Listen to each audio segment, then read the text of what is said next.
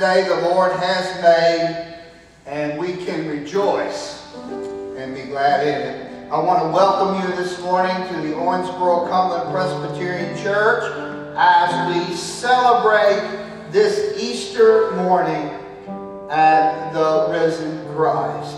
Before we begin, if you have not yet printed your sermon notes, please take time to do that. You can find them on this Facebook page. For those who are on our email list, you may find them in your inbox. Also, a very special part of our worship service this morning will be our virtual communion. And so for those who have yet to prepare your elements, I ask you to take time before we begin this worship service. Prepare elements for all who are in your home so that we all may participate and commune as one. One with the Father and one with each other. Will you join me in our invocation prayer? Father, on this Easter Sunday celebration, we just bow our hearts before you in praise and adoration, thanking you for the cross, the price you willingly paid. But even more so, Father, we thank you for the Easter truth. The grave could not hold you. Behold, you are alive forevermore. Father, in this moment, draw us to you that we may see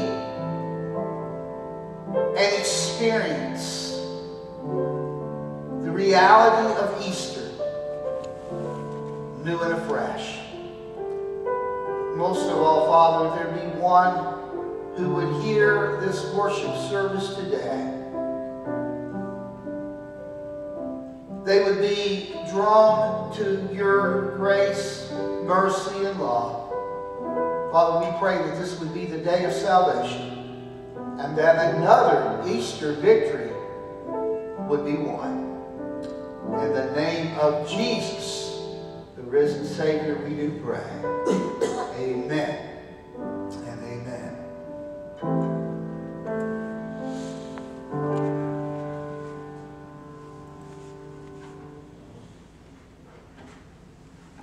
This morning, we have all kinds of things that are thrown our way in this world, and sometimes we can't conquer them.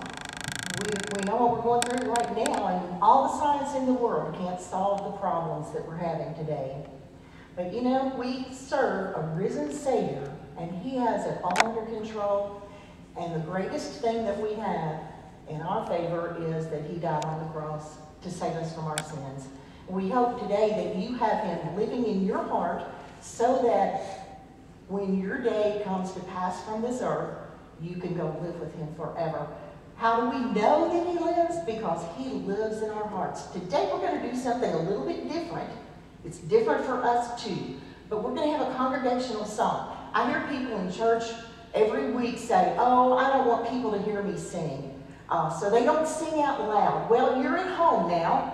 You can sing out loud, and it's not going to bother anybody. So we hope that you will lift your voices, make the sound come all the way here on Booth Avenue where we can hear you. Sing out on a favorite Easter song, He Lives. You ask me how I know He lives. He lives within my heart. So belt it out so that we can hear, and let's worship together.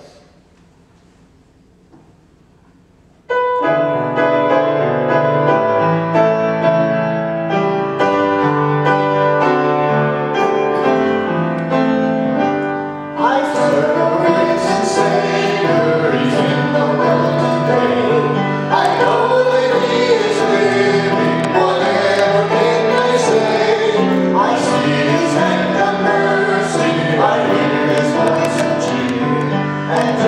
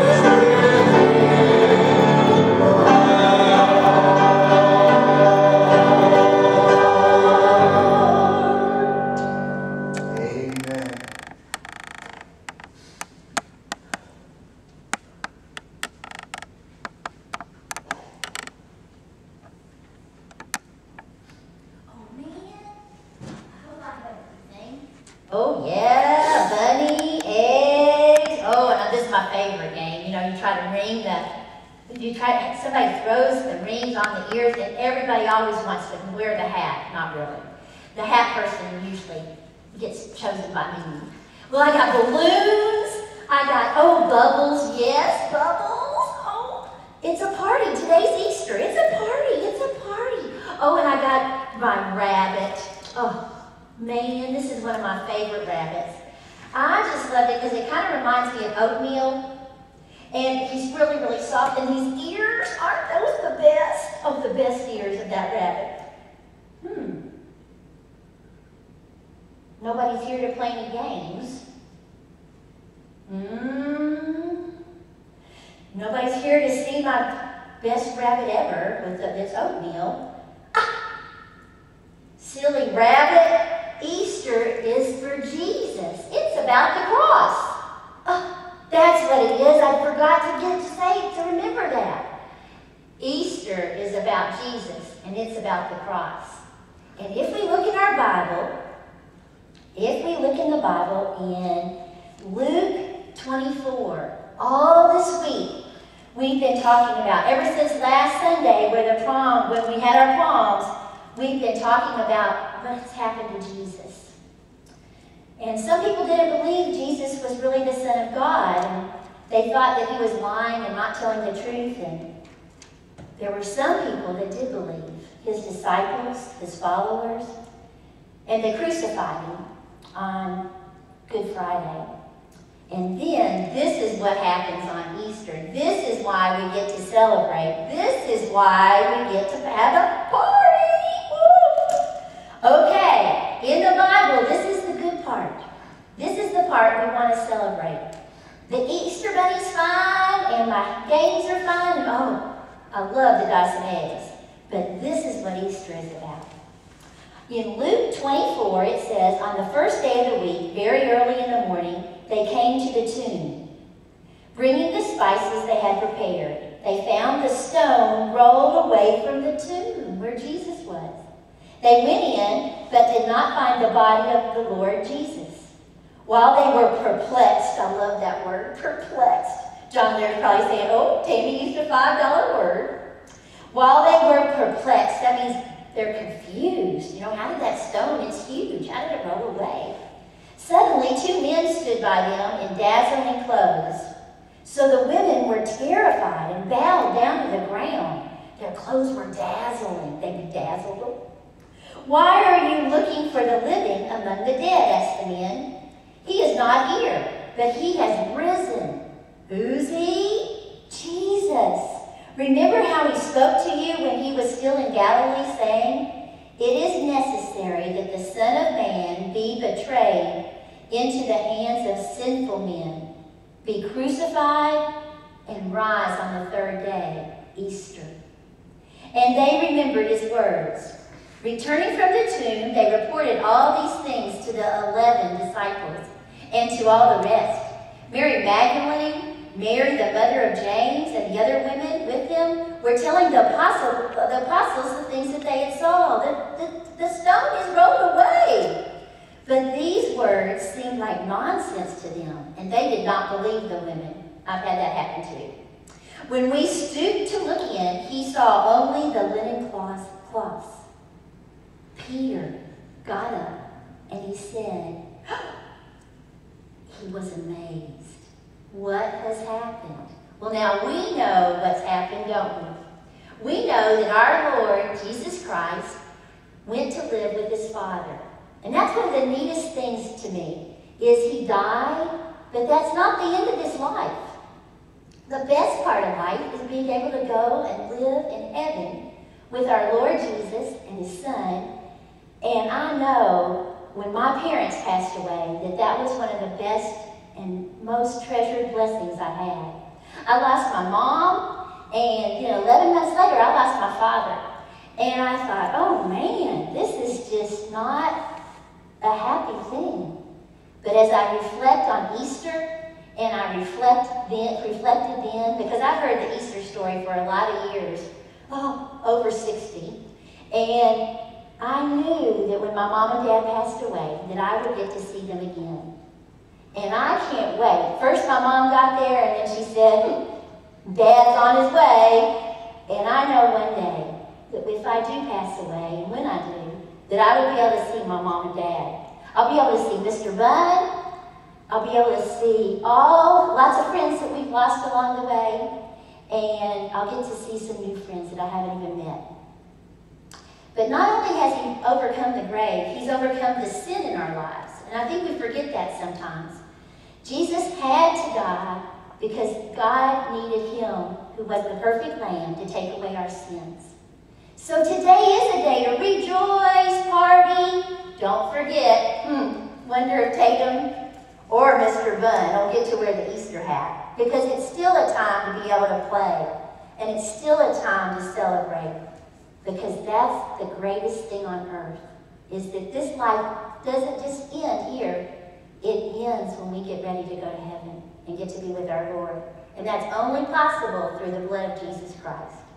So rejoice, praise God, worship like Brother Tim said, celebrate, and yeah, don't forget your favorite rabbit. But also remember the reason for this season is Jesus and this cross. Will you pray with me? Dear Lord, when we get to Easter Day, when we come to Easter, we realize what happened, what truly, truly happened, that you overcame the grave, you overcame death. And now you're in heaven with our Father, looking out for us and watching us. We are your children, and we want to enjoy this life here on earth with joy and patience and gratitude and all the things you want us to have. But let us not forget the reason for this season is so that we can be with you through your Son, because you loved us so much. The only way we could get to heaven was through his blood. Through Jesus Christ, our Lord and Savior. Amen.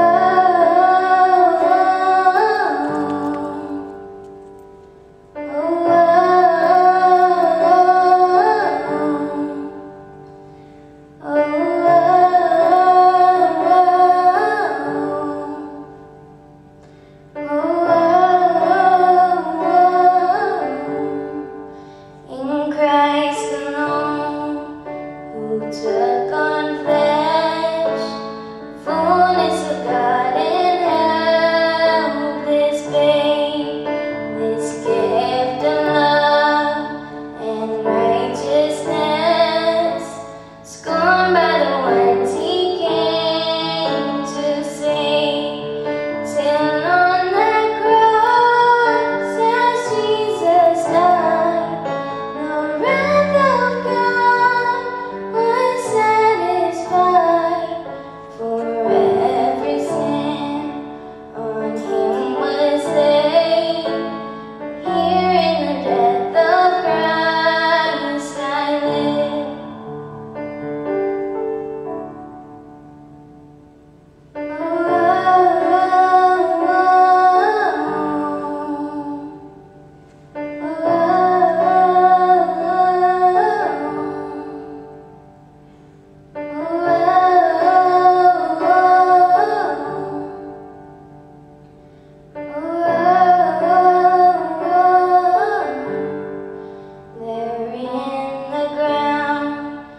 His body lay, light of the world by darkness slain, then bursting forth in glorious day, up from the grave He rose again, and as He stands in victory, sin's curse has lost its grip on me.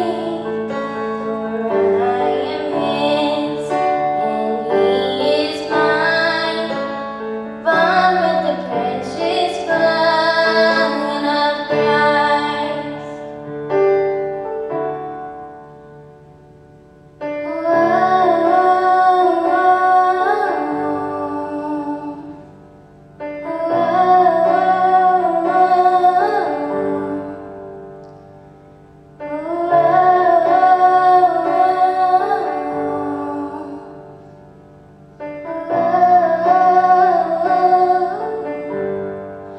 No guilt denied, no fear in death. This is the power of Christ in me. From life's prescribed to final breath, Jesus commands my destiny. No power of hell, no scheme of man can ever pluck me from His hand till He returns or calls me home. Here in the power of Christ I'll stand. No power of hell, no scheme of man can ever pluck me from His hand till He returns or calls me home. Here in the power of Christ I'll stand.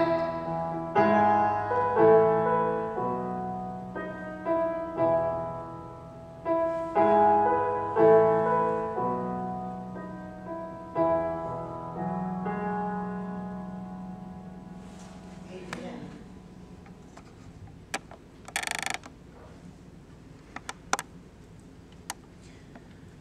This morning, our text will come from a traditional Easter morning reading,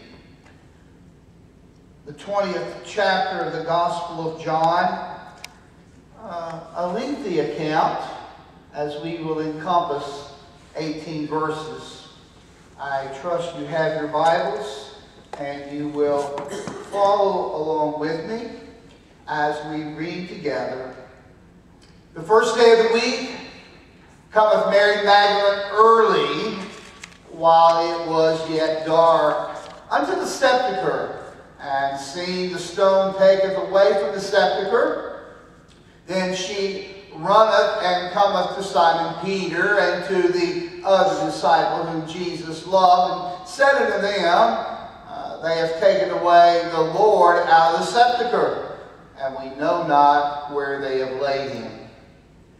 Peter therefore went forth and that other disciple and came to the sepulchre. So they ran both together, and the other disciple did outrun Peter and came first to the sepulchre. And he, stooping down and looking in, saw the linen clothes lying, yet he went not in.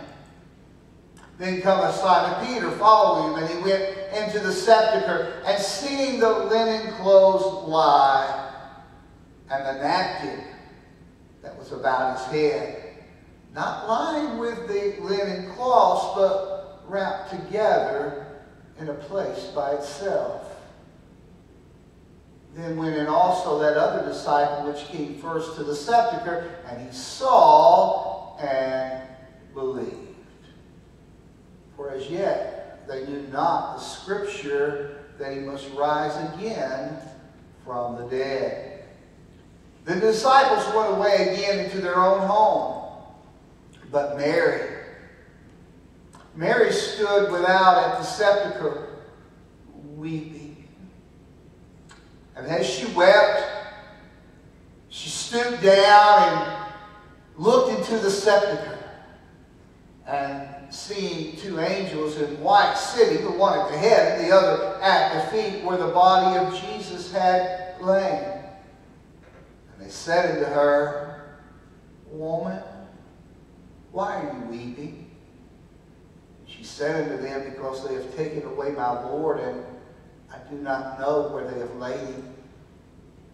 And when she had thus said, she turned herself back and saw Jesus standing, and knew not that it was Jesus. And Jesus said to her, Woman, why are you crying, and who are you looking for? And she supposed him to be the gardener. She said to him, Sir, if you've borne him hence, tell me where you have laid him, and I will take him away.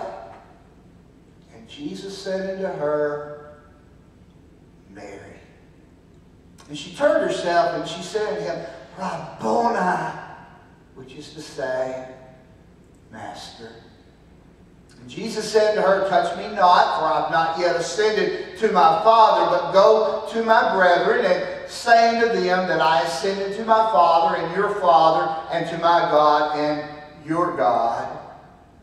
Mary Magdalene came and told the disciples that she had seen the Lord, and that he had spoken these things unto her. The Word of God for the people of God. Thanks be to God. I want to begin this morning by sharing a picture with you. I don't know from the videos if you will be able to fully make this out. I used this picture a few weeks ago as the introduction to the presentation of the Word. For those who cannot see, yes, it is a portrait of Jesus, but more than that, it is literally a word picture. It is the entire Gospel of John, from in the beginning was the Word to the final Amen, and every word contained in the Gospel in between. This treasured gift hangs prominently in my office. It serves as my constant reminder of the primary intent of the fourth Gospel. John wants you to see Jesus. Amen. That's why he's writing. He gives us a word picture throughout the Gospel, inviting us to see Jesus as the Messiah, the promised one from God. And yet, even on this side of the cross, John's purpose never wavers. Look again at his version of the first Easter. I'm going to condense this just a little bit, but follow along with me if you can. Mary comes to the tomb while it is still dark. She cannot see, but she saw enough to know that the stone had been rolled away. Fearing the absolute worst, she runs to tell the disciples. Peter and John run to see what Mary saw. Arriving first to the tomb, John looks in. John testifies he saw the linen clothes lying, yet he went not in. Peter goes into the tomb, and he sees, and at which time John goes in the tomb and writes, he saw and believed. Then Mary looks into the tomb and sees two angels. She turned and saw Jesus, but she did not know it was Jesus. Jesus calls her by name. She turns a second time and sees. And it is that experience of sight that allows Mary to exclaim to the disciples, I have seen the Lord. I have seen the Lord. Did you catch it?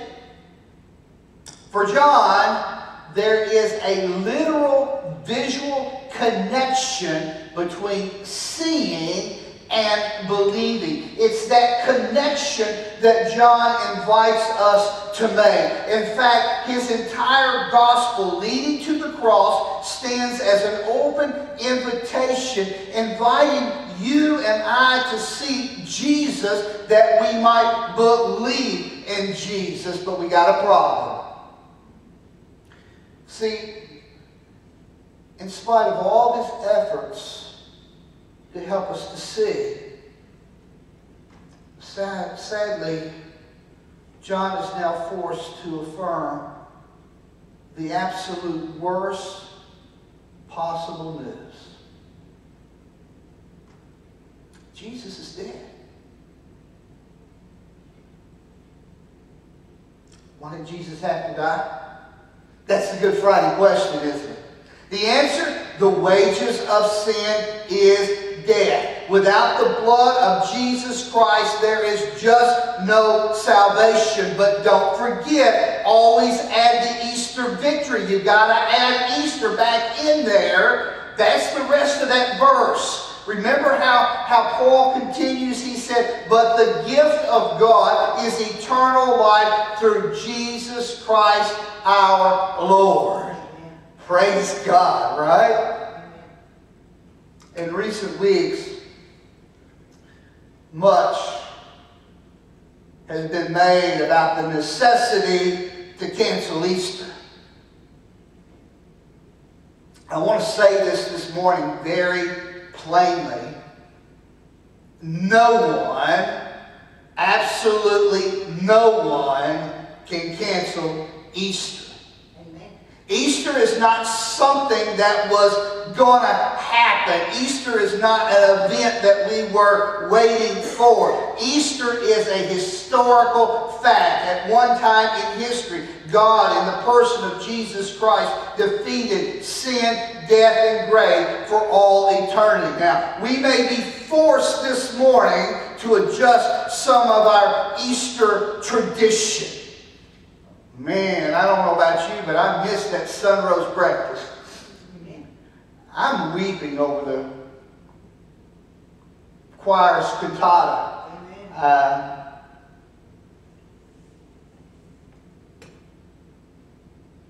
Some of the traditions that we have celebrated year to year, this will be the first Easter that our family hasn't gathered together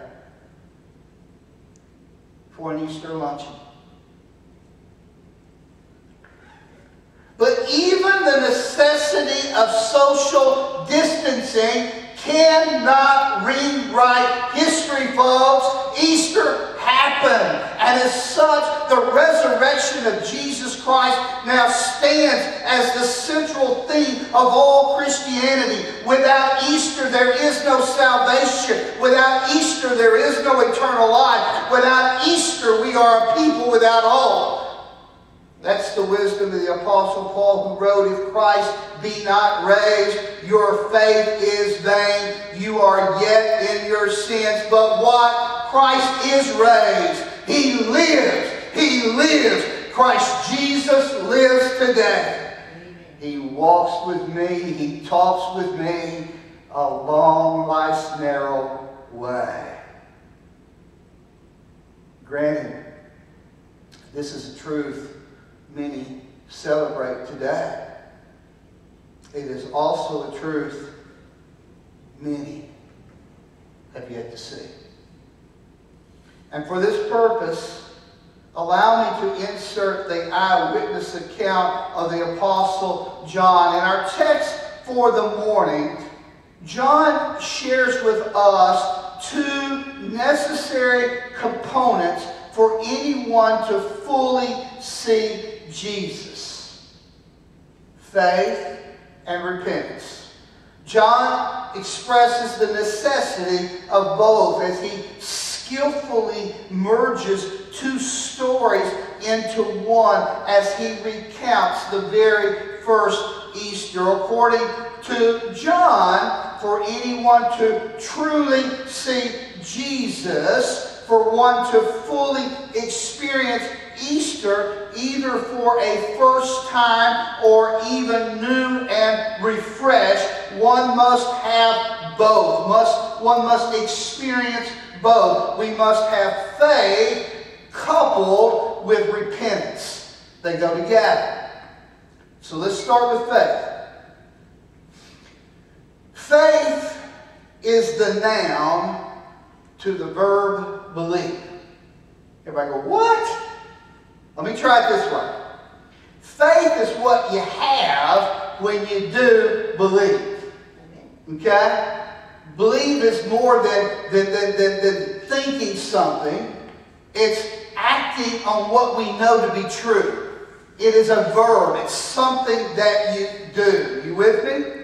So here, faith is evidence in John's personal testimony. According to John, Mary Magdalene reports the devastating news, and he and Peter immediately go running to the tomb. John arrives first, but finding the stone, just as Mary had said, and John says he stooped down and he peered into the tomb. It was dark, it was empty, but he had enough light that he saw the discarded grave cloths. And at this point, Peter arrives, and being very true to his brass nature, Peter goes busting right on in. He too is witness to the grave cloths lying to one side, but more, over by itself, neatly folded and carefully placed, the sudarion. What's the sudarion? It's the grave napkin. It's the piece of the grave cloth used to cover the face of the deceased before placing the body in the tomb. So this one's for you, Sue Richardson. You wanted me to share this morning. I'm going to. In Eastern culture, when one sits at table and one is well fed, he would take the napkin and wipe his mouth and discard it into his plate. And that's a statement to the host as well as the servant who is keeping the table that the meal is great, but I am finished, and it's an appreciation. But if by chance, at some point during the meal, that you were called away for whatever purpose might be, the practice was you would take and you would carefully fold the sudarion, the napkin, and you would place it beside your plate. And it was a statement to the servant, don't take my plate. Why? I'm coming back. I'm coming again. It's this neatly folded burial napkin, the sudarion, the scriptures refer to when they exclaim, John saw and believed. That's faith, folks. That's the kind of faith necessary for anyone to truly experience Easter. At this point, John had yet to witness the presence of the risen Savior. Yet, he saw the evidence. He accepted the divine promise. And with the folded napkin, Jesus said, I'm coming again. Isn't that neat? I love that. Repentance then is found in Mary's story. Defeated by death, Mary arrives at the tomb. She's filled with sadness and despair. She had come to anoint a dead body. She had come to treat the body to keep it from stinking. So when she discovers the stone rolled away, it only adds to her fear and despair. It only adds to the burdens already weighing her steps. Robbed by the sting of death, now Mary faces the additional fear that somehow the body has been stolen away. Not knowing what else to do, she runs and she tells the disciples, "They have taken away our Lord," she cries. And Peter and John run to the tomb. She follows. But when they return home, remember the story, Mary remained behind at the tomb, weeping and sobbing. And at some point, I imagine the weight of her tears becomes just overwhelming, and eventually she just drops to her knees. And from this humble position, Mary looks up into the sepulchre only to discover two angels sitting where the body of Jesus once lay. Seeking to bring comfort to a grieving woman, the angels ask, "Why are you crying?" "They've taken away my Lord," she responds, "and I don't know where they have laid them." And now at this point we got to watch the text very close. Having responded to the angels, Mary now turns, and as she does, she comes face to face with a man she does not recognize, supposing him to be the gardener, the caretaker of the cemetery. The man looks at Mary and says, "Why are you weeping, and who are you looking for?" And she thinks he's the caretaker, and she says, "Sir, if you've taken him away, tell me where you've laid him." Interesting, John records Jesus responding with just one word. Jesus says, "Mary." Now at this point I want you to look at your text. I want you to see this. Mary, according to the text, turns herself. Now my point I want to make here, if she is standing and looking to the man, and the man says, "Why are you crying? Why are you weeping? Who are you looking for?" And then he says, "Mary," and she turns away from the one who's speaking to her? I don't think so. The natural response is someone calls you by name, you look them in the face, you continue the conversation. So what I think is going on here is that John is describing something far more. Instead of a physical turning of the body, I think John is describing a spiritual turning. Now that changes things, doesn't it? Amen.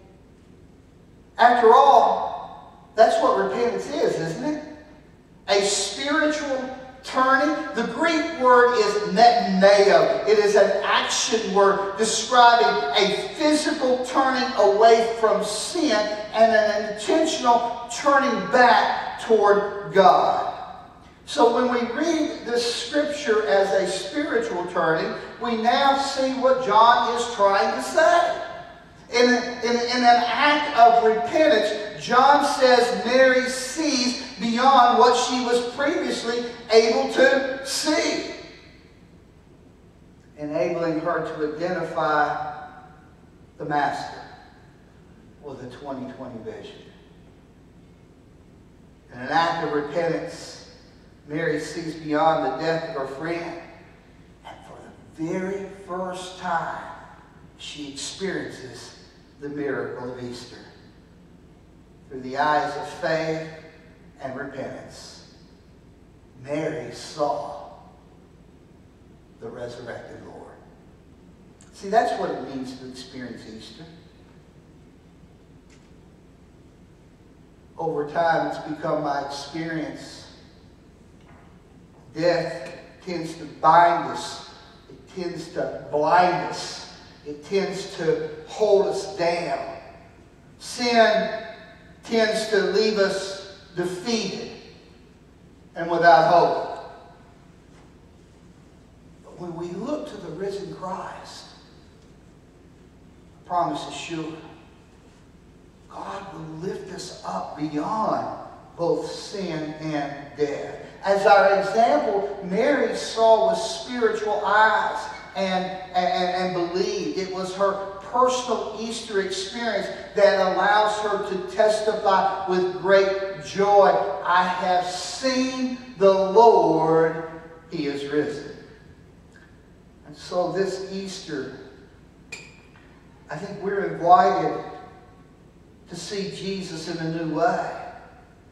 Like Mary, we need to learn to see with our heart and not just with our eyes. Like John, we need to trust the evidence we have seen in order to believe that which we have yet to see. And when we do, we can exclaim along with Mary, I have seen the Lord, He is risen. And like John, it could be said of us that we saw and believed. This morning, our invitation invites us to see Easter with a new, possibly a renewed 2020 vision. The truth is, no one can cancel Easter, but to fully experience the miracle, the magnitude of all Easter is, folks, we got to turn from a world in an act of repentance. We got to turn back to the Lord and see through the eyes of faith. Or let me try it this way. In mathematical terms, faith plus repentance equals a personal Easter experience, leading us to an eternity with the Father. And that's Easter. An eternal victory won by Jesus Christ, available to all who are willing to see. Will you join me as we pray? Father, on this Easter morning, we're so thankful for the victory that has been won. It is final. It's not a victory that needs to be re-won every year, and it's not an event that someone through necessity or whim can just cancel. We think that Easter is final. The victory won and now available to all who will see.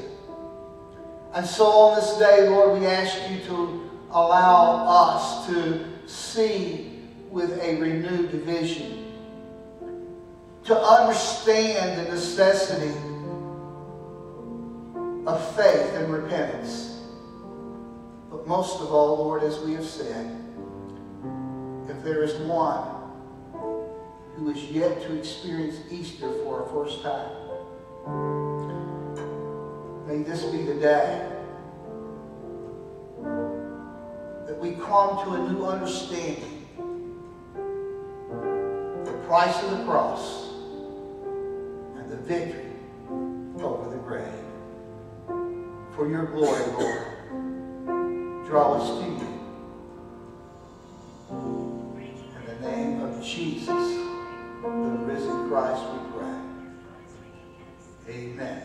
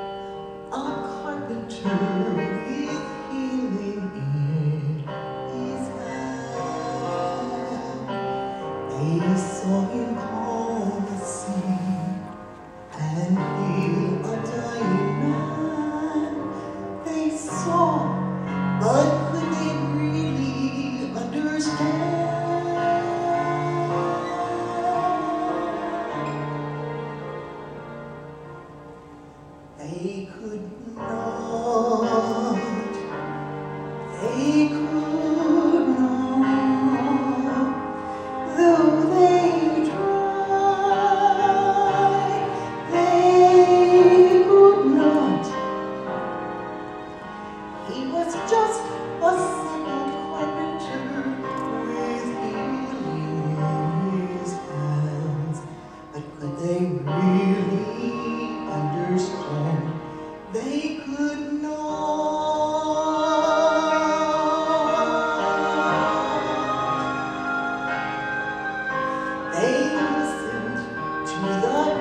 teachings that they heard.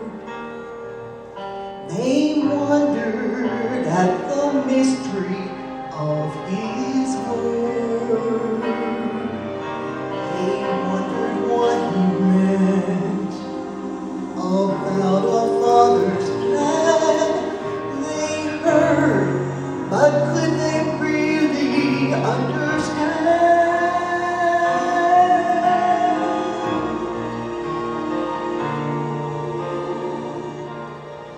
They could not.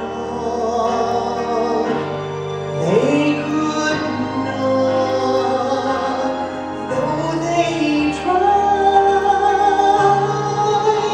They could not. They listened to the teachings about a Father's plan, but could they really understand? They could not.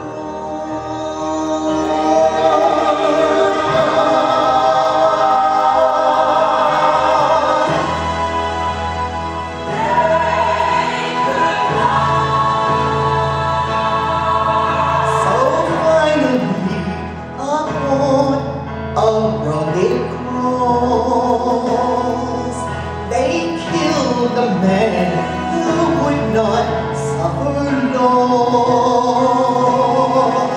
And when at last they took what willingly He gave, He died, but could they keep Him in the grave?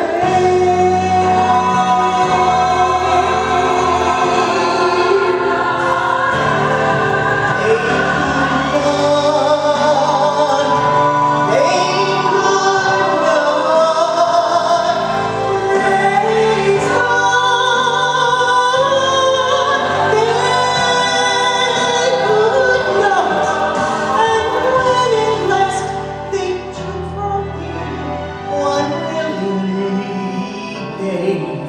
could they keep Him in the grave? Could they keep Him in the grave? Could they keep Him in the grave?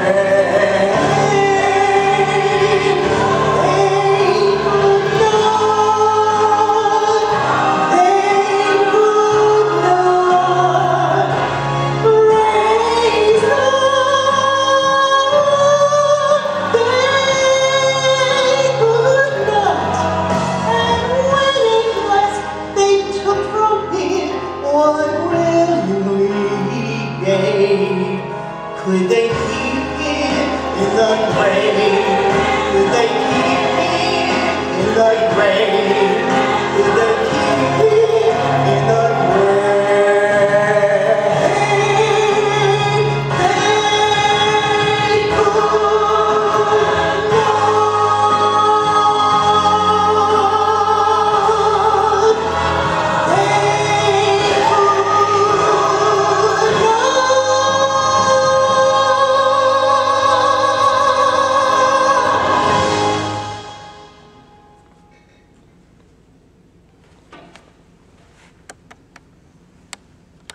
The sacrament of Holy Communion is a means of grace by which God the Father makes Himself known to the people of God. I particularly am fond of the Easter story on the Emmaus Road, where plainly it says that in the act of breaking bread, the disciples' eyes were open and they knew Him. And so in the response to a divine invitation, we gather at His table. And God fills us with His presence. God accepts us as His own, and He unites us one with another through Jesus Christ as the family of God. In my tenure as pastor, I have never before sensed a greater need for the people of God to feel unity with our God and with one another. These unprecedented times demand unprecedented action.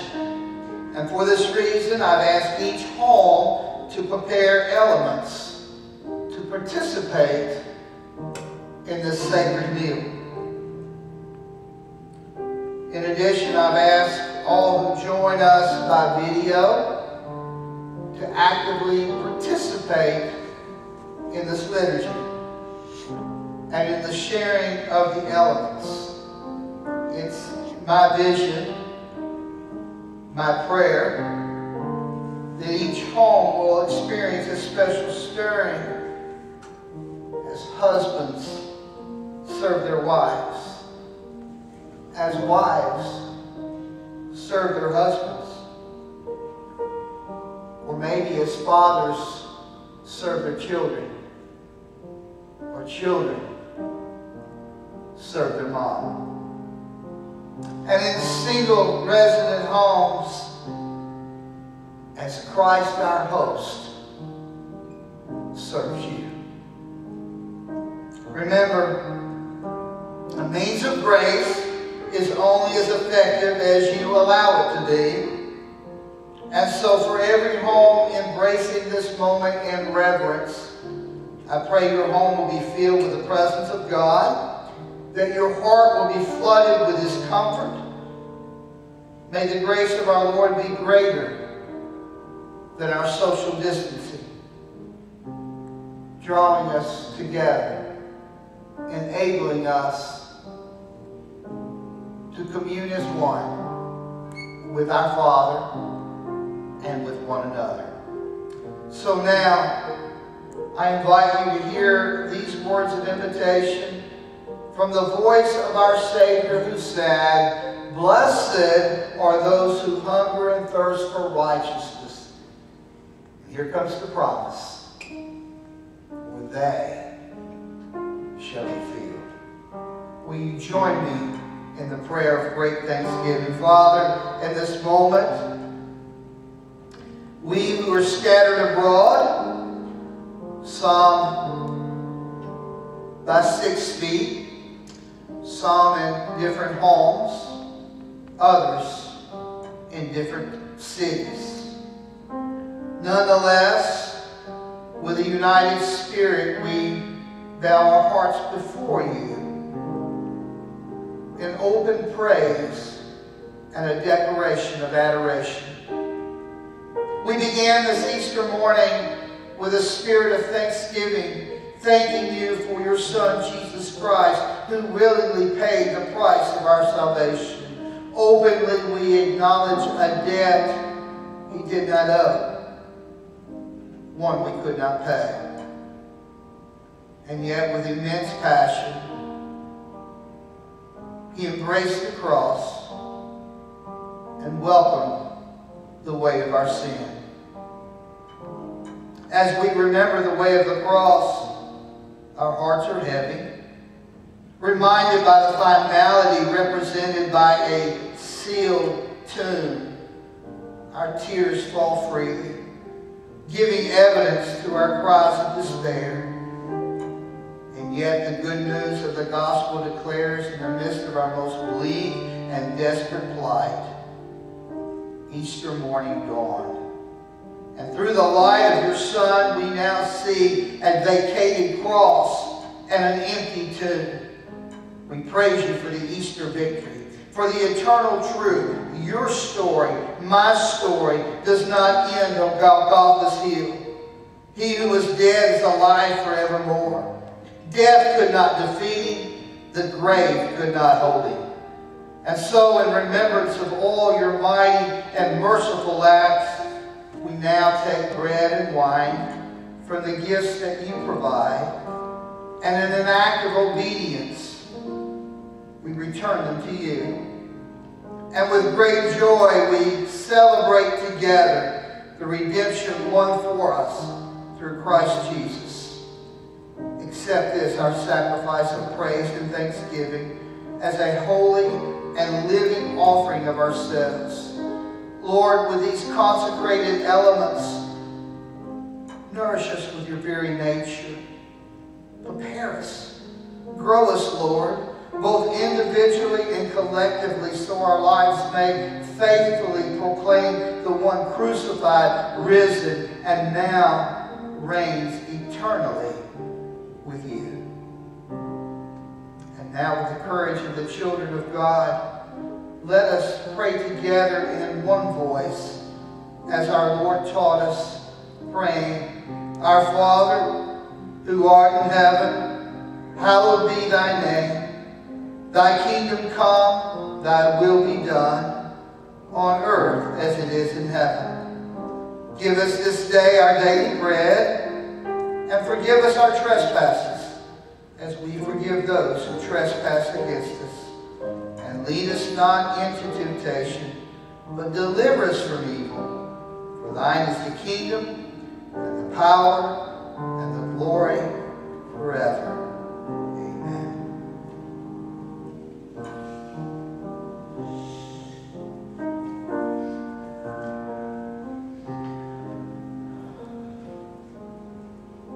On the night of his arrest,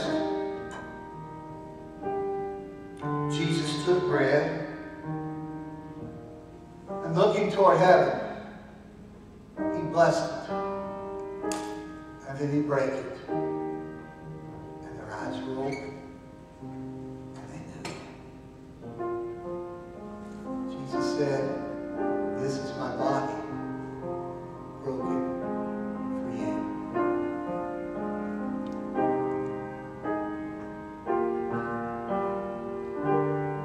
Same way, he took the cup. He said, "This cup is the New Testament, the New Covenant, sealed in my blood, shed for you for the remission of sins. As often as you drink of it, do this in remembrance of me." And so, brothers and sisters, each time we eat of this bread and we drink of this cup, together we proclaim the death of a risen Savior until he comes again.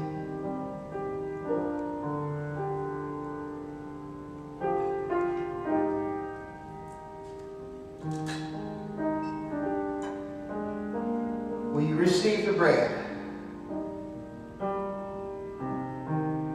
the body of Christ, the bread of heaven?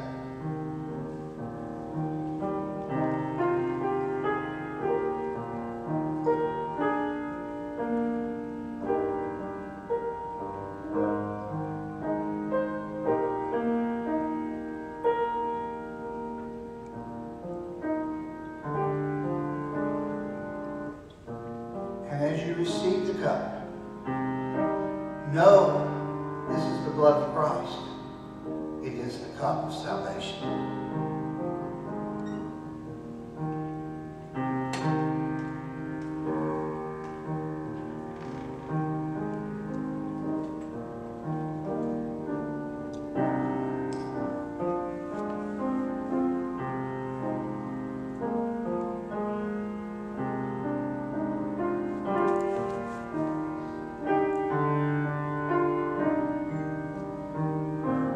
Join me in the prayer after communion.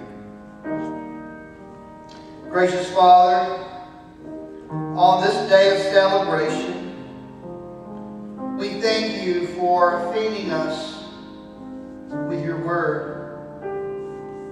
We thank you that it is a living word, and as you plant it inside us, you can grow us and transform us, all for your glory. But more so, Lord, we thank you for nourishing us in this holy sacrament. And now we pray, whether at home or work or play, that you will use these elements, filling us with your very being, using us, Lord, to spread your love, joy, and hope in this present world. And yes, Lord, as each day progresses, help us to look with a greater eagerness for your promised return. And now we hear the charge and the blessing.